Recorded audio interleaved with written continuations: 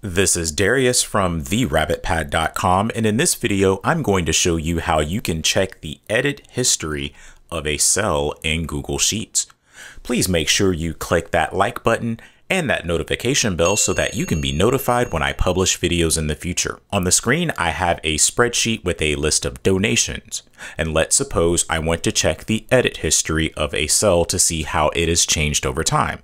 This is how you do that. You click the cell that you want to check, you right-click it, and then you select Show Edit History. When you click on it, this box will appear, which will tell you all of the edits that have happened on that cell, whether it's by you or by another account that you're sharing it with. And if you click on the back arrow, you can see the other edits within this cell. So this video shows you how to see the edit history of a cell in Google Sheets.